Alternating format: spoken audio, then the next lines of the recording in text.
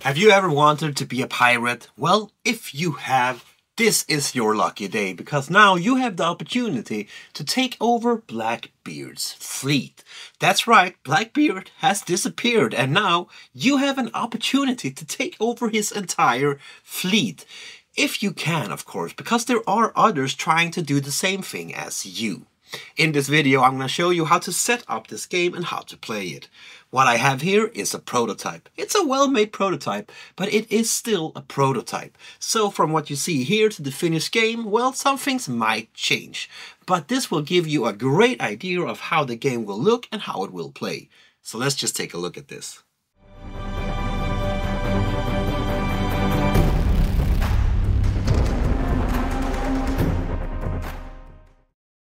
We start by placing the Nassau board in the center of the table for all players to easy reach. Here you will be able to do actions. Next to that board we place the 9 ships. These 9 ships are the ones that you might take over during the gameplay.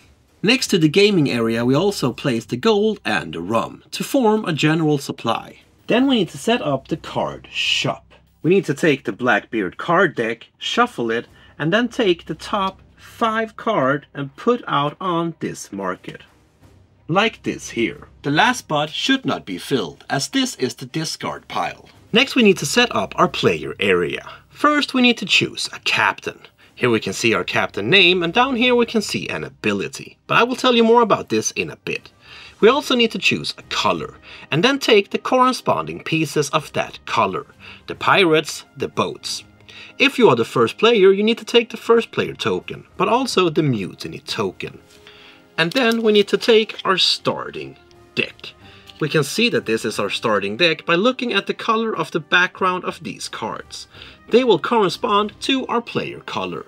You now need to remove cards so you have 10 cards on your hand. But do not let the other players know which card you remove from your deck. Once you have done this, you take it and place it next to your captain board. And then you also get some starting resources, depending on which player you are. The first player gets 1 Rome and 1 gold. The second player would get 2 gold. The third player would get 1 Rome and 2 golds, while the fourth player would get 1 Rome and 2 golds. These resources are put into our little neat chest. Once you have done this, you should draw 5 cards from your deck and put into your hand as your starting hand. Now the players need to put out some pretty officers, that's right, that's what these were called, but also a slope out on the Nassau board itself. Each player places a slope on the 5th field on the treasure map track.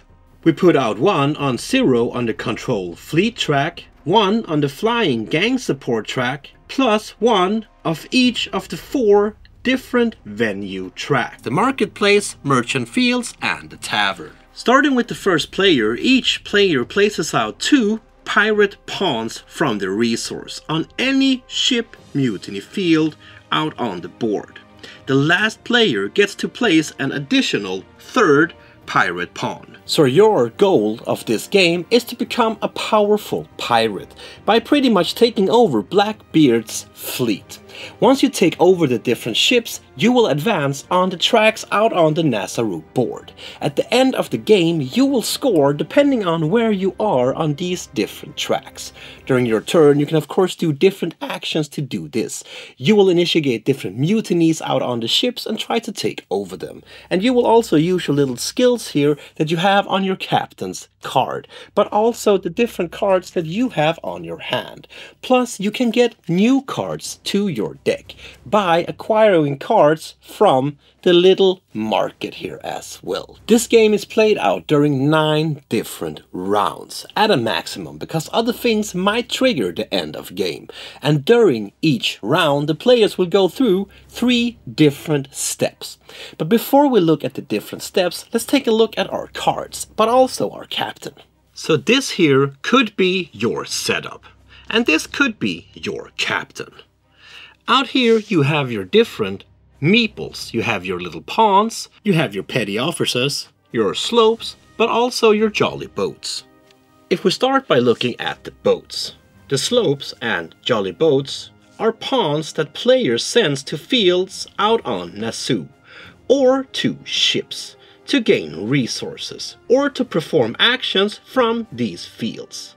At the start of the game, each player has one slope and one jolly boat. But once a player's jolly officer, meaning these ones over here, reaches field number 5 out on the treasure map track, they will get one additional slope. The petty officers, they are the player's markers that indicate how strong a player's position is on each of the different tracks on Nassau. While the pirates here are pawns that represent members of the crew. They can be used to resolve mutinies and search for treasures, among other things. And then we of course have the cards that you have on your hand. Now, as I told you, you start with the starting cards. These are the more basic cards. But as the game goes on, you can acquire better and stronger cards by getting cards from the market, like Captain Jasper here, for example. Up here you can see the name of the character that you have. At the top right corner you can see the required numbers of favors that you need to buy this card. This down here is the favors, the green number. Over here you can see if you have any free action bonus. Down here you can see sailing icons. These sailing icons will match up with ships out on the board. And if the icons are matching, well, you can travel to that ship. And at the bottom you have bonuses or available missions of that card. And then you of course have the captain's special abilities. Now these can be used at specific occasions during the gameplay.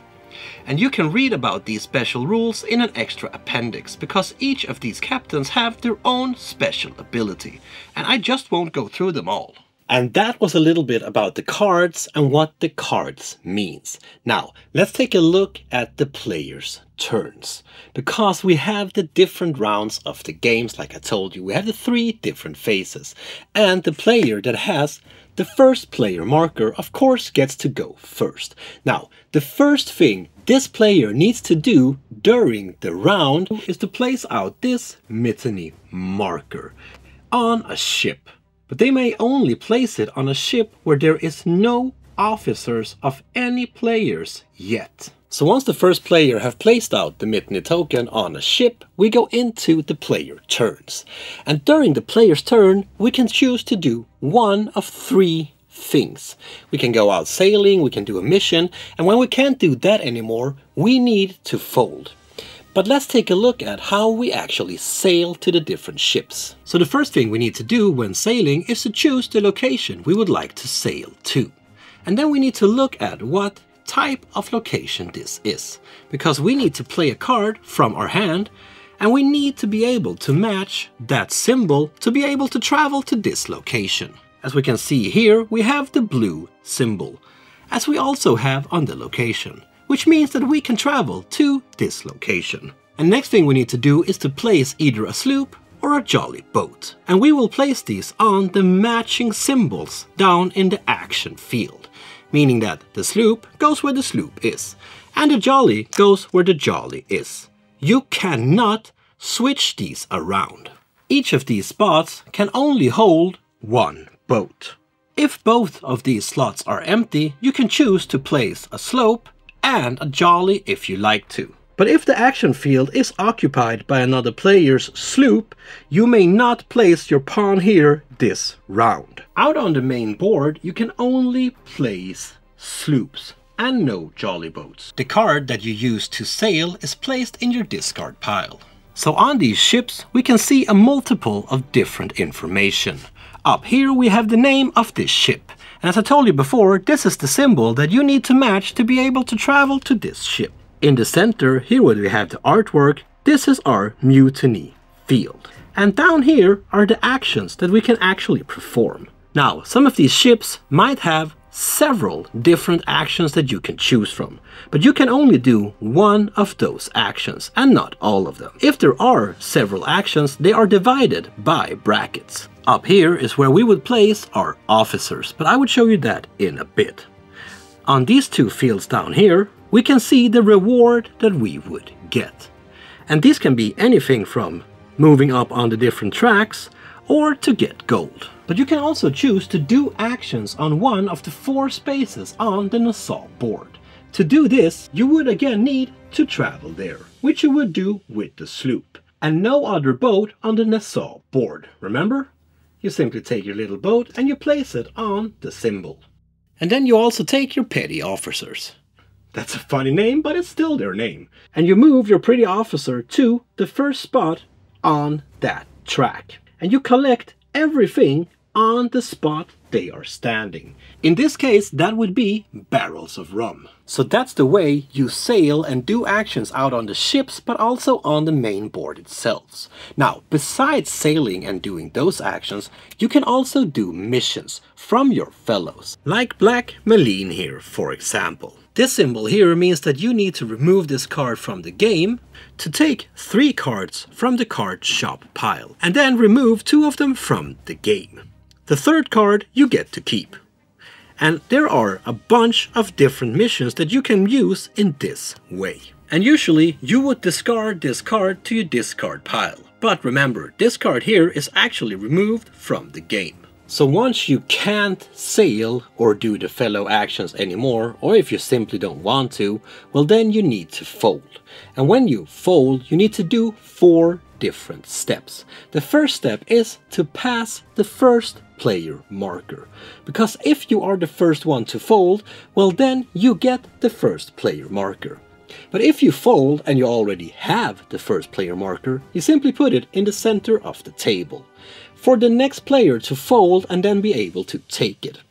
If the first player marker already have changed hands, well then the other players won't do this action, of course. The second step is do any free actions, because you can discard any number of cards from your hands to do any of these free actions that have a little red lightning bolt. And this needs to be done now. The third step is to buy any cards. You have to uncover all the cards you have on your hand to see how many favors you have. In this case here we have 4 favors, meaning that we can buy any cards up to that value. We can of course choose to buy for less if we want to, but in that case the remaining favors will be lost. Once we have paid the cost, we discard those cards and we take the card that we have bought and put it in our discard pile. And we need to refill the spot that we have emptied right away. The last step is to discard any remaining cards that you have on your hand and then draw 5 new ones. If your draw deck is empty, you simply reshuffle your discard pile to create a new draw deck.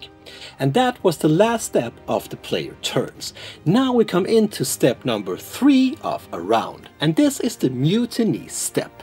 A mutiny breaks out on the ship that has the mutiny marker on it, and it's only players that has pirates on that ship that will take place in this mutiny. So in the mutiny, we are trying to bribe the crew on that ship to join us instead. So now each player needs to take some gold from the little treasure chest and put them up in their hand and hide them from the other players, because we don't want them to know how much gold we are going to use to bribe this crew with.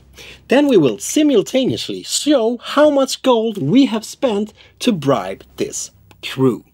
The player that has used the most gold to bribe the crew on that ship is the winner of this mutiny. The players that lost this mutiny removes half of their pirates, rounding up. But the player who actually won this mutiny gets to take their little pirate and place it up in the officer field. The winner also gets to advance their pretty boy over here 1 step on the control fleet track, plus 1 or 2 steps on the flying gang track, depending on what the reward set. The winner is entitled to benefits from the ship's controlled field. Every time anyone uses this ship's actions, they will also receive 1 rum. Once we have gone through these steps, this round is over and we're ready to go another round. And this is the way the game goes on for 9 rounds. Unless a player reaches number 12 on the gang track first. or if a player reaches number 17 on the treasure track, because then the game would also end. And when the game ends, it's time for us to see who have won. To see how much scores we have received, we need to see our position on the control fleet track, on the treasure map track, and the flying gang track. Then we need to add the remaining resources, our rum and gold, to our score for a 3-to-1 ratio. Rounding down, and then we have a winner. Now that's one way to win the game, but there's actually an epic win here as well. Meaning that after the mutiny phase, if one player controls 5 ships, then he or she will win immediately. Or 6 ships in a 3-player game, or 7 ships in a 2-player game. But either way, if a player managed to have these amount of ships under control after the mutiny step, they win the game immediately and no points are counted. The winner with the most points, the player with the most points is the winner of the game and becomes the #1 pirate leader in this cruel, cruel world. And that, my friend, is how you play this game, which is quite a nice little game. It's a nice little worker placement game. It's easy to learn, it's easy to get into the rules. There's a lot of things for the players to do. There's a little bit of tricking here when you take your little coins and you try to bribe the little crews on the ship, try to trick your fellow players around the tables. There's a lot of neat little mechanics in this game, and it's a nice little game for pretty much anyone to start to play with. There's not a lot of text in the game, so you don't need to be able to read English or anything like that to be able to control the cards. You can get new pirates, you can build up your little fleet, and this is a nice little worker placement game. There you have it, my friend. That was Blackbeard's Lost Fleet, a worker placement game where you simply send out your pirates to take over Blackbeard's Lost Fleet. It's a cool little game, easy to learn, hard to master, a lot of things for the players to do. For all types of players, I mean for new ones, for more experienced ones, there's a lot of replayability here. If you want to know more about it, well, check out the links down in the description. If you liked the video, well, subscribe to the channel, give me a thumbs up. But most importantly, my friend, please keep on spreading that board gaming love I know you all have. Peace out.